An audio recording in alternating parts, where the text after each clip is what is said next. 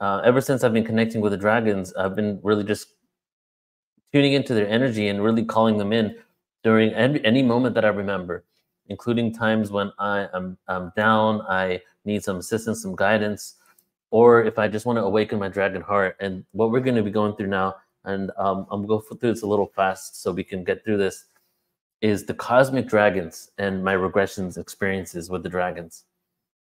So this one, there are many civilizations and tribes of dragons.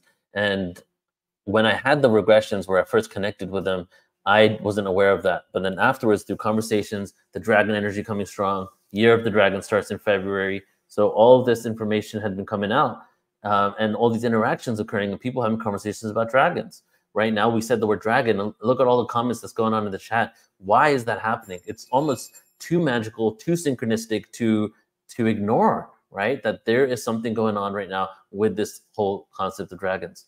When I had my regression and I saw the red dragon tribe, and the red dragon that I'm connected to, his name is Kumpala, is my cousin in the dragon realms. When I saw that, like funny things happen. Like I had no idea that the computer I'm having is an MSI computer, my laptop. The logo is a red dragon. I've had this for like 4 or 5 years. And I was with my friend recently, and I was telling her the story of the dragon realms. And she was like, well, look at your computer, and it's a red dragon right there. Every time I open my computer, there's a red dragon, but I'm not even paying attention to it opening. So all these types of synchronicities are occurring. So we'll start with some background. East versus West dragon folklore. In Western mythology and folklore, dragons are often depicted as menacing creatures to be defeated. They are seen as symbols of chaos, evil, and destruction. Stories of knights or heroes slaying dragons, such as the famous legend of St. George, portray the triumph of good over evil. This narrative of conquering the dragon represents overcoming challenges or vanquishing malevolent forces. And then we see the Eastern cultures, of course, where dragons hold revered and benevolent status. They're associated with power, strength, wisdom, good fortune. In Chinese and Japanese and other East Asian traditions, they're considered divine creatures that bring rain for agriculture. So we see dragons a lot of times in a connection to agriculture and rain. They're guardians of important places. And like someone said recently, Mia Magic, when I interviewed her, she was saying last week that they are the guardians of treasures and represent imperial authority. They are symbolic of auspicious energy, prosperity, fertility, and longevity. And we have the Chinese dragon. The dragon is a symbol of power, strength, and fertility, also associated with good luck and abundance of crops. We have Quetzalcoatl, Aztec and Maya, feathered serpent deity in Mesoamerican cultures. As the god of wind, air, and learning, Quetzalcoatl was associated with fertility and the renewal of life. His connection to wind and rain made him bringer of prosperity and agricultural abundance. And of course, you have the Nagas in Indian mythology, the serpent beings. They're associated with water and fertility as well. And Ryu in Japanese folklore is a dragon-like beings associated with water, agriculture, and fertility. They were believed to reside in bodies of water and control rainfall, ensure good harvest, and overall well-being of the land. There seems to be a huge connection with dragons and fertility, not only the fertility of the abundance of crops and agriculture, but fertility in the birthing process as well. And that was my in with the dragon information, which I'll get into in a moment, was how the dragons, the specific civilization that I'm connected to, are stewards of the birthing process. We have Marduk, Babylon mythology, was symbolized by the dragon, played a crucial role in creating the world and maintaining its order. His role in cosmic fertility and creation made him central to Babylonian religion. We have Kukulkan in the Maya, associated with fertility, rain, and agriculture as well. We have Imugi in the Korean mythology, benevolent dragon that dwells in the water. Appearance was believed to bring rain and ensure fertile fields. Native American horned serpents, myths about horned serpents, which often symbolize rain, water, fertility. Balinese as well. The Balinese culture, the barong lion-like creature, represents the triumph of good over evil and the balance of nature. So we see the dragons being used in two ways, almost like being used by some traditions as representing evil, and then the human triumphing over it. And then in other ways, we're seeing it as a representation of abundance and the triumph of good over evil in itself, as the serpent, like the serpent giving us the insight of how to do that. But it seems to be, in many of these traditions, connected to some sort of fertility, the fertility of Mother Earth. My journey into the dragon realm and other reptilian ancestry. So I'm going to take a moment here. I just want to check the chat, and because I really want to take a breath before I get into this presentation, because what we're going to do now is we're going to go on story time. Okay, so what went down was a year ago here in Playa del Carmen, Mexico. I had actually, no, it was 2 years ago with Joan in Mount Shasta. Geraldine Orozco, who's one of the speakers, came and did a regression for me. And I visited the third star on the right in Orion's belt. I had no idea it was Orion's belt at that time. And I was seeing myself interacting on the planet, engaging with other extraterrestrial beings. I saw what my job was, my responsibilities, all this stuff. And then a few months later, when I was here in Playa del Carmen, I had a regression with Bridget Rainey Holiday, also speaking on this platform. And then halfway into the presentation, all of a sudden, I go visit the Dragon Realms. And when I ask them, why am I seeing this? I go to the same planet in Orion's belt. And I realize now, I realized the connection that it was Orion's belt. A few months later, I'm doing a plant medicine experience. And all of a sudden, my reality around me changes and I'm standing on the planet again, right? Long story short, and I'll show you guys real quick what I'm going to be doing to talk about this story before I get into this other one, okay? I will be doing this presentation in a few months in Portal to Ascension. That's about that. It's called the Orion Portal, Reptilian History, Galactic Wars, and Stargate to Earth, okay? This is going to be like, I'm going to do like another 2 to 3 regressions before I get this presentation done. But in August, I'm going to be doing that where we talk about the Orion Portal. But the long story short component is that I was on this planet and I was in charge of the stargates. Orion has one of the largest stargates to Earth, to lowered frequencies, dimensional experiences. I don't know if it's just Earth. And I was in charge of the portal rooms. If you guys have seen Thor, you know the Rainbow Light Bridge guy that has that like trident, and he's at the Rainbow Light Bridge, and he's the guardian of who can come in and out of that dimensional experience. Yes, in the chat if you know what I'm talking about. So that was me. That was my actual role in some lives until there was a takeover of the Stargate, and then I was engaged in a war in order to try to get back the technology that was lost, right? And the portal, right? I'm doing a whole. This is a reveal, guys, because I'm doing a whole article on this. Like, first time I'm telling anybody besides my friends. The nickname of the portal that I was in charge of was called the Portal to Descension. Okay, it was called the Portal to Descension. So I was literally on this planet guarding the portal for people to go and descend to a lower dimensional experience, and then I came to Earth and I created the Portal to Ascension. And so it's quite literally an etheric. Actually, it's like pretty much a physical thing created through events and everything. So the Portal to Ascension is the reverse of the Descension portal that I used to be in charge of.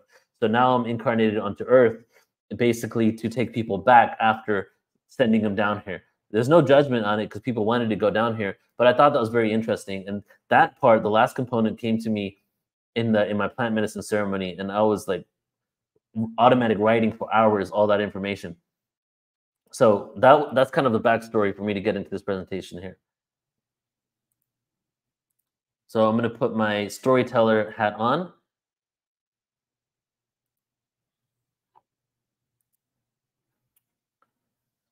As I'm being regressed, I'm asked by Bridget Rainey Holiday, where am I? Right? This is how it started, All of a sudden, I see myself in the depths of space, in the darkness of space, and I look like a Native American man in his 20s from North America. I'm in this translucent bubble where I can see through it, and I'm looking right down at Earth. I'm looking down at Earth, and I can just see myself floating there. I'm asked, why am I there? What else do you see? And then all of a sudden, in that moment, behind me, behind the translucent bubble, I see infinite bubbles of myself in all different types of ways, of different types of humans, all actually human experiences. And I saw every incarnation behind me that I've ever had on Earth. And when I tuned into what was I seeing, what incarnations, I got the download that I was actually seeing all parallel versions of myself as well, not just versions of myself that existed on Earth, but also parallel versions of me that existed on other planets. Bridget says to me, "Can you go down to Earth?" I'm trying to fly down to Earth, but I can't make it. I can't go through the ozone. It won't let me go through there. And I keep trying and flying towards Earth, but I can't get through. And I get this message that space is not outside, space is from within.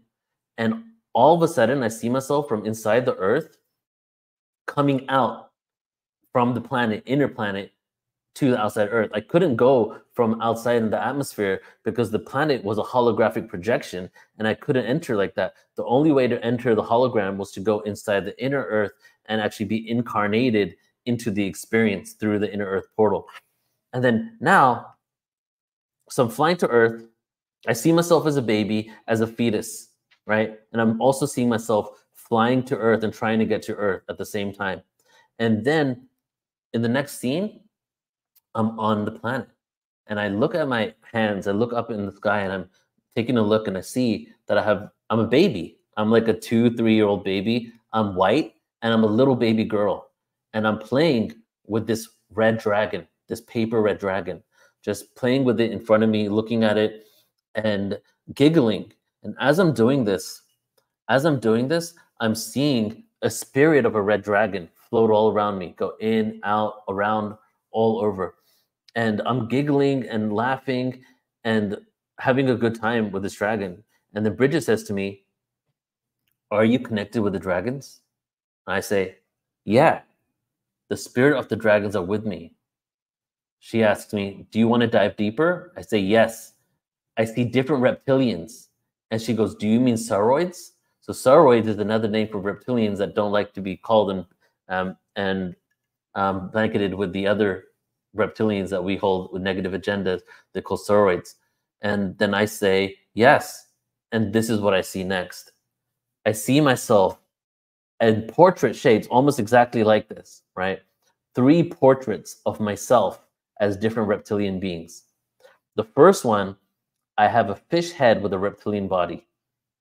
The second one that you see all the way to the right, I see myself as a duck head with a reptilian body. And then the last one, I see myself as this guy in the middle here.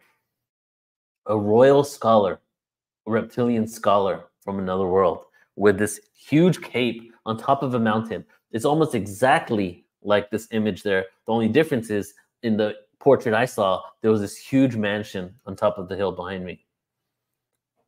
And I say to myself, why am I seeing this? You know, when I have regressions, it's like, it's a level of how much do you trust what you're seeing, right? And I did not expect to see dragons. I did not expect to see reptilians. Wasn't even in my consciousness, but I was taken there, which made me even believe it even more and trust and lean into the experience. And then the answer is, why am I seeing this? And the answer, dragons are the ancestors of these beings and all reptilians in our galaxies. These are all descendants of the dragon realms, of the dragon beings. And I get the awareness that the dragon beings, you know, when humans came into this galaxy, this was pretty much a serpentine galaxy and insectoids. But the rulers and the advanced technology were all serpentine reptilian races, including the dragons. The civilization I was connecting with in that moment seemed to have become etheric. So I think maybe at one point they were physical and now they're pure etheric beings. They've ascended. But a lot of these dragon races were actually the ancestors to the reptilians, including the reptilians that became nefarious and had a negative experience with the Earth humans. So they wanted me to know this. They wanted me to know that we are the ancestors and that we're genetically connected to them. The dragons, they're content, wise, passionate beings. This is what I was experiencing. And that teach children wisdom and harness abilities to provide protection. So when I was seeing myself as this 2 to 3 year old baby, white baby girl, and I was playing with this dragon would morph into different types of experiences and people. And I realized that this dragon was not only my friend, but also was my imaginary friend. So a lot of times when children have imaginary friends, from my experience over here, is they're actually real entities, and it could actually be a dragon spirit that manifests in different ways. The dragons seem to be beings that are actually here to support us in not only stewarding in the birth of the human, but also are here to give us a buffer, if you will, from this other reality we come to Earth.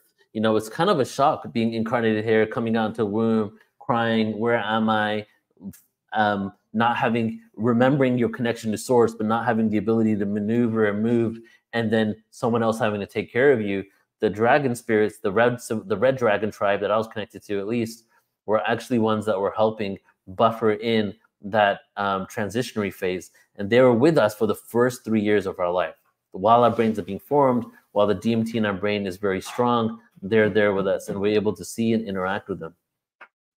In essence, as I said, they're the buffer zone for us to enter this experience of Earth. They provide health, playfulness, and energetic support to children. But the question I still had was, is this for all children? All that are being born on Earth? I felt it was, but I could not be certain. So after this experience, somebody else told me that they had a dragon experience, and the dragons were actually only here for certain star seeds, and they're not here for everyone. I didn't have any experience with that, so I can only speculate on what they said. But it's a question I still have, is that the birthing process altogether? Because think about it, like the womb, if you believe we're not just a bunch of cells and chemistry and biological activity occurring, but we actually have a soul, how does the soul enter the womb, right? The womb in itself is like a black hole or a white hole. It's a literal portal from another dimension, right? So the soul is coming out in through that womb. How does it get there? So from what I saw was that there is a dragon spirit that actually brings the soul into the womb. So as I was saying, show me more, I'm taken to the North Pole of Earth. And this is what I see in the North Pole. I saw a visual of Earth in the North Pole with a red and white spinning vortex with an entrance into hollow Earth. The dragons say to me, this is where we come from into Earth. And Bridget says, dragons, will you take us to the portal and show us how this works? And then all of a sudden, I see a red dragon enter my third eye. And another one came into my face and went right into my heart. And now I'm inside Earth. I'm inside Earth. And this is what I see. There's this beautiful translucent pool inside the middle of Earth. And around it, there are all these dragons. And they're ethereal dragons floating in space, moving around. And out of this blue pool, souls of babies, of children come out. When the soul comes out, the dragon collects the soul, caresses the soul, and then goes and basically deposits it or implants it into a womb. And I was seeing that the dragon spirit literally takes the soul of the human and takes it through the womb portal and brings the soul into the body that is now being created, right? And this is what the translucent pool looked like. And there were dragons all around it. And when I was tuning in and asking, like, I was thinking, like, do souls come through from space? And what I kept getting was, no, like, everything is subatomic, right? We're all made of subatomic particles. Newtonian physics is atom and above. But ultimately, the way inward, the way into other dimensions, the way through wormholes, the way to bend space and time is through the subatomic particle. Well, the subatomic particle isn't an external expansion, it's an inward experience, right? So you go through the subatomic particle, and that's how the Earth works as well. Earth is like one subatomic particle in itself, and the souls don't come from space because space is a holographic projection of our own consciousness, holographic projection of the subatomic world within. The souls come from the subatomic particles inside our Earth. This area was the life force of Earth, the origination of souls. And as I said, souls do not come from outside, they come from within the planet and birthed by our planet. We're literally birthed by the Earth in this translucent pool in the middle of the planet. All physicality reflects the inner world. Dragon spirits are ready to go with you as your soul exits this incarnational system. So I saw dragons of different colors with a dragon face, but the bodies of serpents with no legs. They're all floating, like kind of like this. You can see they're all just floating. They were like, they had no legs. Again, why am I being shown this? Why am I being shown this? And I have an audio clip of my regression. So let me just make sure you guys can hear the audio.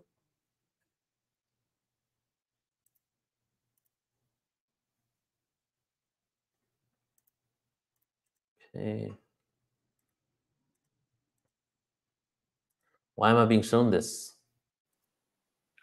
This planet is more connected to the serpents than anybody wants to admit. Yeah. Serpents, as I already know, is not human soul, are not evil or inherently evil. There are all types of experiences. Benevolent ones are as important as the others. Benevolent ones do not need to be acknowledged. They don't need to receive praise. They don't need to have an ego boosted. They understand the bigger picture. Mm-hmm. Their full service and being full service is allowing the free will for those to hate them, even if they aren't the ones connected to any nefarious experiences for Earth humans.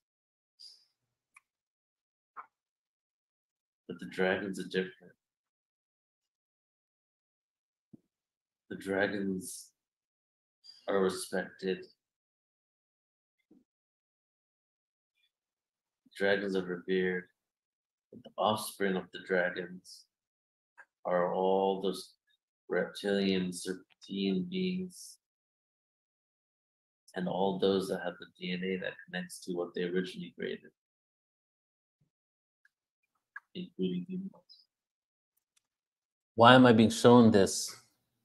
They are connected to us. And when I said in the end, you might not have heard the last part, that they are the ancestors to all the reptilian races, including humans. They have a huge role in what's going on this earth. And they're so unconditional and so non-egotistical and so benevolent that they have not been on the forefront. They've been in the back in basically lending us their support without needing to come in the forefront. But the reason why it's shifting, the reason why we're having all these dragon conversations now is because there is something called the dragon heart. What I saw, and I don't know if I'm sharing about this later, but on age 3, the dragon coils up in your heart. An actual etheric existing dragon coils up in the heart. Bridget asked me, said, can you ask the dragon to not coil up in your heart and just to stay awake? And then I said, no, the dragon says it's so unconditional that it's not here to do the work for us. It's here to help us during the first 3 years, and then it goes dormant inside our heart, even though it's just kind of sleeping there, waiting for us to awaken the dragon heart, right? That's what my slogan of my presentation I'm going to do is going to be called, Awaken the Dragon Heart. And it's waiting for us, and we go incarnation after incarnation of not waking it up. But right now, part of the evolution of humanity is to awaken the dragon heart within us. And so that's why, from my perspective, and there's probably many other reasons from other people's experiences, the dragons are coming back now in full force. It's time for us to awaken the dragon heart. The dragons would love for a day to come where we do not just look into the sky for those beings that look like us, but to find commonality and also realize we are connected through genetics and ancestry to beings that look nothing like us. There was a whole download on galactic racism, galactic speciesism, that, you know, it's hard for us, many people on this earth, not a lot, but not, I wouldn't say not majority, but there's a lot of people that see the others in other people, right? And have this type of us against them mentality, or you look different mentality. And they're like, hey, you really got to realize that when you connect to the universe and cosmos, you might connect with people that look similar to you at first, but you're going to start seeing beings that look nothing like you. And you're going to be surprised to know how much of a genetic and soul connection you may have with these beings. Earth is a racist planet, but it's not race based on just the Earth experience of race. It's the race based on other races. They would love for me to figure ways to move past this.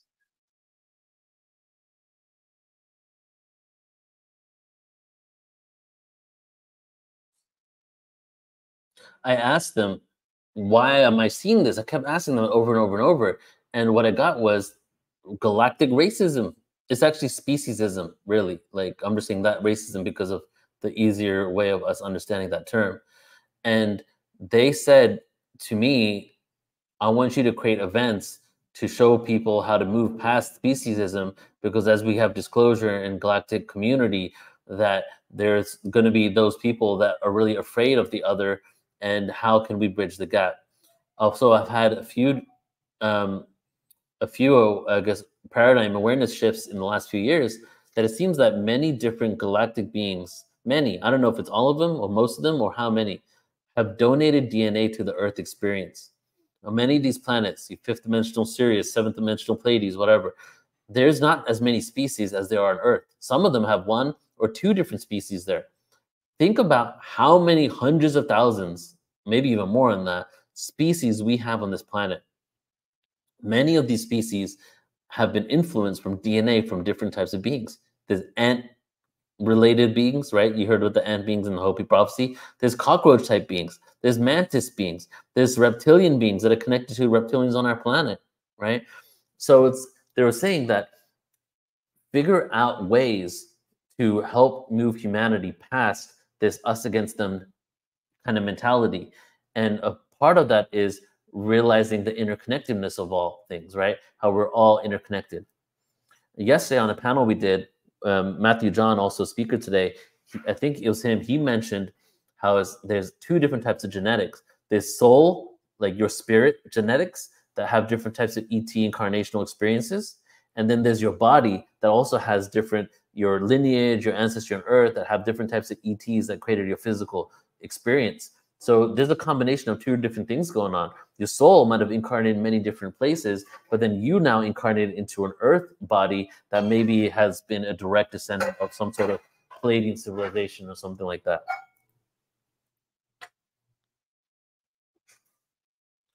So the name of my dragon counterpart that came to me, the one that brought me into this world from the center of our planet, when I asked the name is Kumpala. Kumpala from the Red Dragon tribe. And we asked Kumpala to blend with me, and I saw 2 or 3 dragons spin around, right? So spinning around me, and then Kumpala asked me if I would like to channel a message in dragon language for him. And you heard me do some dragon light language in my spoken word piece. That was the first time I ever recorded it. And this is the moment that this language came to me. Kumpala nasama sui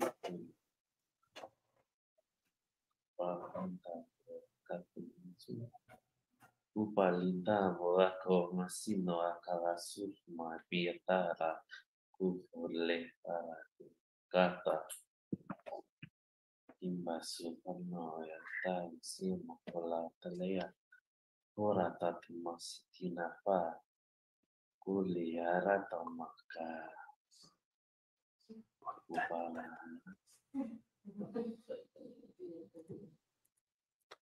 And this is what it looked like, the 2 dragons spinning around me and the red dragon.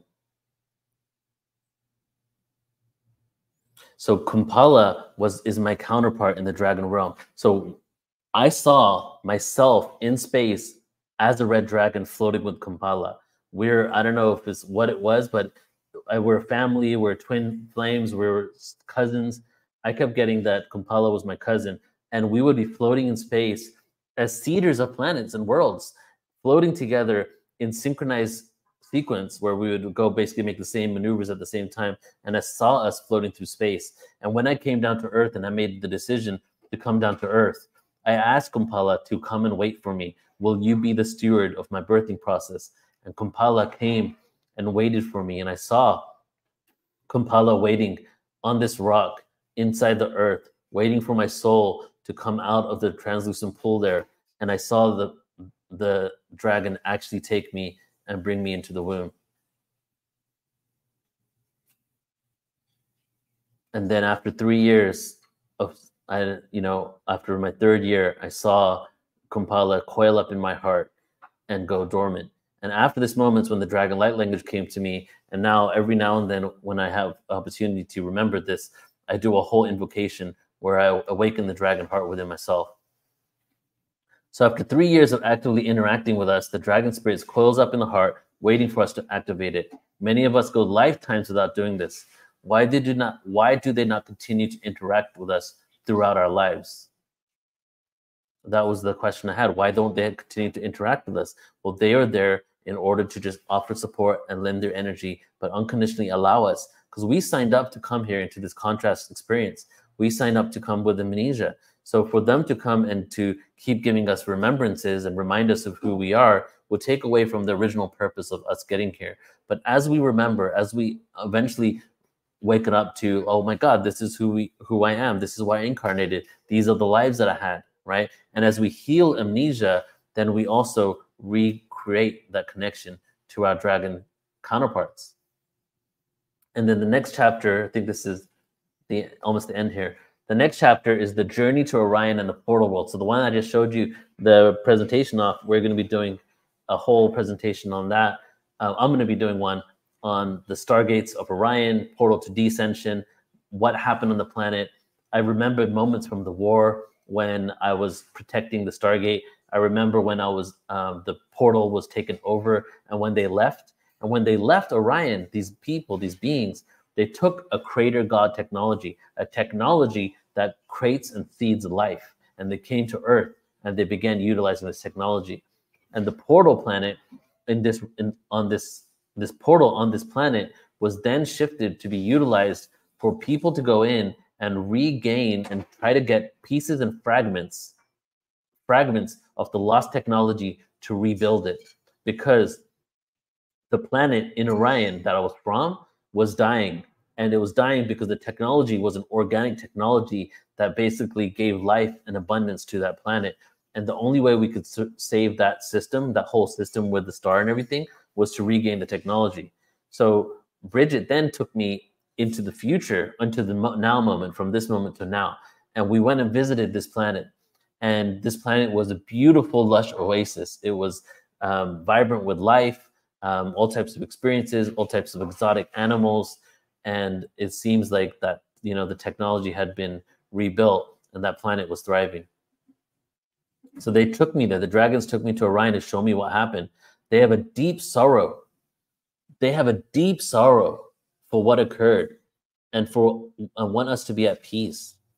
Especially what happened with the reptilians. They love us as much as they love the reptilians, including the reptilians that have done nefarious things to the planet. And they have a deep sorrow. It's like watching your kid do a criminal activity and then not being able to rehabilitate them because they're a grown adult and living in another country. You know what I'm saying? So it's like they have a deep sorrow for what occurred, and they want for us to be at peace. They want us to understand that the reason why these wars occurred was because of woundings, not being seen, not being heard, not being received, feeling unacknowledged, feeling disconnected from source. So it's almost like our destiny to bring peace to those that we feel are opposing us, to bring peace and awareness to those that we feel are wronging us, including the offspring of one of the civilizations of the offspring of the dragons that were the reptilians. So we are in essence siblings at war with each other, much like the story in the Mahabharata where there's two brothers on either side. And that's what's going on with this cabal against us, good against evil. These are two siblings at war with each other that basically, just to kind of make it light, so one of them stole one of them stole the toy from the other one at age 2, and they never forgave him. Obviously it's a bigger thing than that, but they want us to be at peace. And this is the final messages that I received. They've told me many times that Earth is playing out scenarios that have happened all over the universe. We have scenarios playing out right now within the human expression that are identical to that, right? All around the world.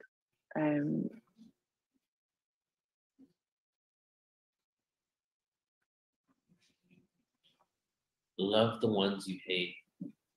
Mhm. Don't wait. Don't wait around for them to change. Don't wait around to be in their countries where they're imposing things that you don't want to be a part of. Don't wait around for them to wake up. Create the world that you want. Go where you want. Move forward with knowing and without fear, without the investment in someone having to change for you to be you. There will be a time they change. Love the ones you hate because the ones you hate are bringing you the way that you need to see, the experiences you need to receive in order for you to be fully liberated beings. Loving the ones you hate is the hardest thing for most humans. But loving the one you hate doesn't mean having to be in their presence, having to be gaslit by them, having to receive traumas they inflict on you, having to listen to all their words that can go by you, having to lose your sovereignty because they say that they own your sovereignty. Mhm. It means you love them because you know you are them. You love them because you've been them. Mm. And you love them because they came here for you. And that is the bigger picture. Love the ones you hate. You might not hate, guys. You might just dislike. You might just be not in resonance with. Love the ones that you disagree with, and don't wait for others to change. And the way to love them is to know that they came here for you. These souls, whether they are aware of it or not, whether they're unconscious or they were conscious higher dimensional beings that came to be dark, or whether they were dark beings that came to be dark, right? They came here for you to have the contrast you need to wake up in a world of amnesia. Without that darkness aspect, without the shadow reality, there was no way that we were going to remember, right? We would have just maintained the status quo. That's why when it comes to the UFOs and all this information, and every time they do anything that tries to back some sort of agenda of drip disclosure, all it does is backfire and make more people aware that this is a phenomenon, this is a reality, and what does this mean for humanity? So I was getting this message, and I just want to play the ending here again, just to kind of speak about that. Having to be in their presence, having to be gaslit by them, having to receive traumas they inflict on you. Love the one you hate doesn't mean that you need to be around the presence of people, things that you don't agree with. Doesn't mean you need to allow yourself to be gaslit by them. Doesn't mean that you need to absorb and take on their traumas. Loving doesn't mean that you are accepting atrocities that have been committed, right? But ultimately, the way we can love it is realizing we are interconnected and that they came to give you that contrast, right? They came to give you that contrast. And the only way we're ever going to create this paradoxical, beautiful, harmonious world is by coming to a sense of peace within us. And what happens when we come to a peace within us? We don't have hatred. We don't have anger towards others. Instead, we have love. Having to lose your sovereignty because they say that they own your sovereignty. Mhm. It means you love them because you know you are them. You love them because you've been them. And you love them because they came here for you. And one of the deepest components is, guys, love them because you've been them, right? Many people may think that they just had nice, beautiful lives where they've just been good people, right? We've been a lot of things. We don't just incarnate just to experience one polarity. We incarnate to experience the range of polarity. And the reason we came down to Earth, They told me many times the reason why we Earth, came down to Earth was to experience a range of frequency from the darkest of the dark to the lightest of light. We have been them. We have been in these roles many times. A lot of us working to correct the timelines and correct bring the ascension on the planet could have actually been in some lives, not maybe all of them, but some lives, actually responsible for the fall. You know, I've had a lot of great lives, my past lives, the ones that I remember, but I also had some crazy ones where I was responsible for the fall of Egypt, for example. You know, I was responsible for taking us away from a higher consciousness to a lower one. However, the Earth was shifting into a lower frequency. the ages were dropping into the Kali Yuga and the Dwapara Yuga. It was inevitable. The energy of the planet, the energy of the solar system, the energy, the consciousness was supporting a devolution, right? How could you even judge someone when they're literally a part of a system that is dictating the experiences we can have? Yes, we can become aware in any moment. We can shift out of it. But that wasn't what we signed up for here. We signed up to have these dark experiences, to have these forgetfulnesses in order to clock in experiences that maybe hasn't been done before. This is a very, very unique experience. And we are very blessed to be able to experience such a range of polarity on this earth.